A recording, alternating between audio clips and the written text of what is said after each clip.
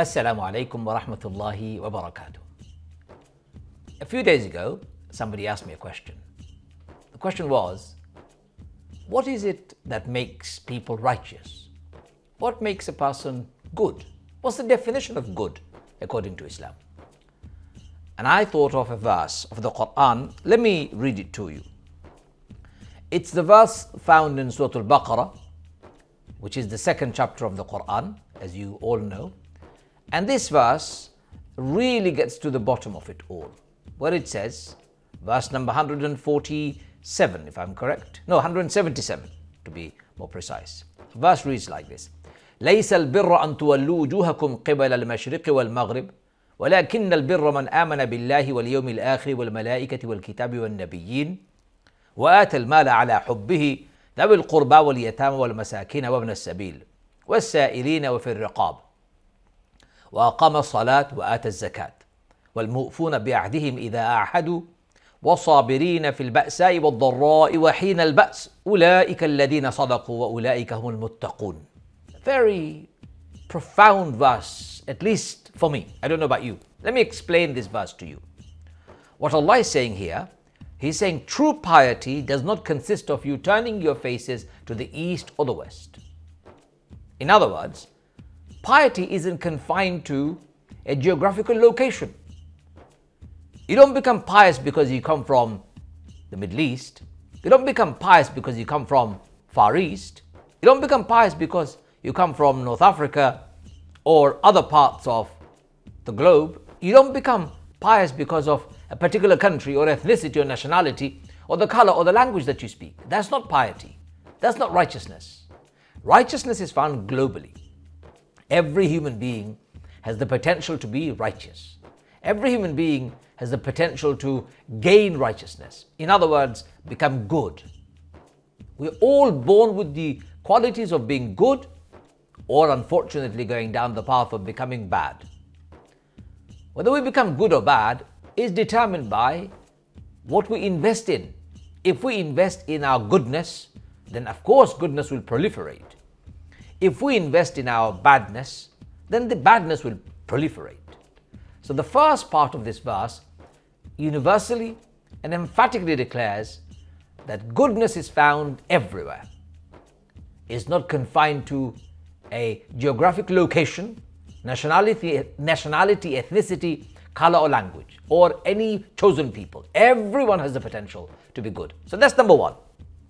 Then God defines how He sees goodness. First part is about the belief system. Those who are truly pious or truly righteous are the ones who have believed in Allah, who believe in the last day, the angels, the revelation, the prophets. So the concept of belief, the foundation, the framework, how you think and your attitude, what influences your attitude. As a Muslim, my belief system influences my attitude, that Allah is my creator. I believe in the day of judgment, that there will be accountability for me in the hereafter. I believe in the revelation books that Allah sent down to prophets. He sent those books using His angels. Prophets delivered those messages to you and me. I believe in those ways of receiving revelation. I believe in Allah as one and the only. That framework makes me righteous. It's like an internal radar. It's a conscious and subconscious radar. My belief system makes me who I am. So that's the first quality of a person who is righteous, pious, or good. You can't be righteous, you can't be pious, or you can't be good unless you have a very clear belief system. The second one is also very important. It then talks about how righteousness is defined by how much time we spend in serving others, how much money we spend, how much effort we give, how much thinking we put into serving human beings through charity. So Allah says, those righteous people are the ones who spend from their own money. However much they may need the money, it doesn't matter, they still spend it on their family, their relatives, on the orphans and the needy, the travelers, the beggars, and freeing human beings from bondage and slavery. Not only do you have a belief system, not only do you believe in one Allah and the Day of Judgment and all the elements of belief as Allah describes, but you manifest that belief By serving human beings, by being at service of other humans. Gandhi, a very profound personality from history, especially from Indian part of the world, from India, he said, true happiness is found in serving human beings. Prophet Muhammad, peace be upon him, said, the best of people are those who are beneficial to others. So your belief in Allah must be manifested by your qualities of service that you provide to other people, in charity, in looking after them, in being kind. You've got a neighbor who needs your help and support, go and attend them. You've got a neighbor who's elderly, needs shopping, do the shopping for them. You've got a neighbor who needs their house cleaning, fence mending, garden sorting, front garden sorting, car washing. You have a neighbor who needs to be taken to hospital. Look after your neighbors. Look after your relatives, especially your blood relatives. They have a right over you. Look after your parents, your families, your brothers, your sisters. Give charity often. Use your money to free people from slavery and bondage. In the modern world, we don't have slavery and bondage, I know, not like it used to be before. But we do have modern day slavery where people are entrapped in their positions of employment, almost like bondage. Domestic workers in many parts of the world are taken in like slaves, or people's lands are occupied and people are treated as though they're second-class humans. Spending your money in charity to free people from such calamities, such awful infliction that has been put over them by humans, as well as eradicating poverty and serving humanity. That's the second quality of a person who is truly righteous, truly pious, and truly good. The third quality, according to this verse, is that those not only are believers in Allah, not only do they serve their fellow human beings, but they also serve themselves. How do they serve themselves? By feeding their spiritual needs. They pray, they give zakat, they do the spiritual essentials to keep afloat, keep above the abyss of disbelief. They stay above the possibilities of drowning in other influences by servicing their soul. Prayer is a service to your soul.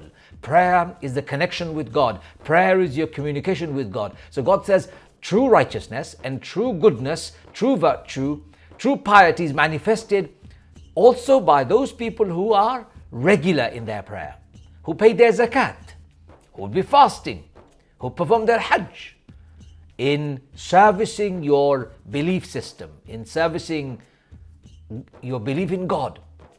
That's the third quality of a person who is truly righteous. And the fourth and the final quality in this verse we find, God then says, and those whose character is impeccable. What does he mean by character impeccable? In this particular verse, Allah gives examples of people who keep their promises. They just don't make promise, they also keep them. Not just say, I will do this and they break them. Those who keep their promises, they're good people. You say, I'll see you tomorrow at 5 o'clock, be there at 5 o'clock.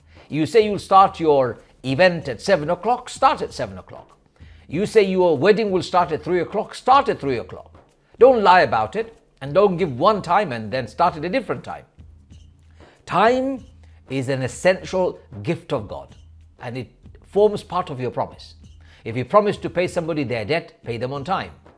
If you have promised to do a favor to somebody, do them. If you're going to make a promise, keep them. Breaking promise actually demonstrates a weak side of you, a bad quality and a bad character that you have. And in the eyes of God, truly good people, truly virtuous people, truly pious people are those who don't break their promises. So don't break your promises. And then God says, and they're patient when misfortune befalls them. So their inner core, they have developed their strength and their character to a degree where they're happy to delay what they want for later. They don't need it straight away. They're not dying to have instant gratification. Patience is your abilities to have it later, to be prepared to have it delayed. I call it delayed gratification. And also, you put in your effort to do the best within your capacity to achieve what you want to achieve. If the gratification comes later, you are happy. And whatever is the outcome, ultimately, you are content with it because you believe you've done your best and the outcome has been determined by Allah. It's called being patient. Especially when you are afflicted with misfortune. Difficulties come, you always turn to Allah and say, Inna lillahi wa inna ilayhi raji'un. From Allah we come and to Him we belong and to Him we shall return. This is a word of consolation. So patience is an indication of your good character. Keeping your promise is an indication of your good character. And then Allah says, these are the people who have proven themselves to be true. And these are the people who are truly God conscious. So if you're looking for piety, if you're looking for a definition of righteousness, don't mistake it by thinking I'm going to look for it in different countries. It doesn't exist. It exists wherever you are, whether you live in the East or the West. You could be living in Europe, America, Australia. You could be living in the Middle East. You could be living in Asia, Far East. You could be living in Africa, North, South, Center. You could be living anywhere in the world. You could be as good as the best of pious people. Because you have believe in Allah, believe in God and the elements of belief that He has prescribed for you. Because you serve humanity through charity and good work. Because you've got a serving, a daily renewal of your faith through prayer and your charitable deeds. Because you've got impeccable character, number 4, right? Impeccable character. And only then do you prove yourself to be true, and only then do you attain God consciousness. This is how I look at God consciousness. How do you look at it? Do you look at God consciousness with people who are wearing a particular attire, the way they look? False and fake. Don't even look at it. True piety, true God consciousness lies in the way this verse has defined it. May we all find true piety, true righteousness and true God consciousness within ourselves. Thank you very much. Wassalamu alaikum wa rahmatullahi wa barakatuh.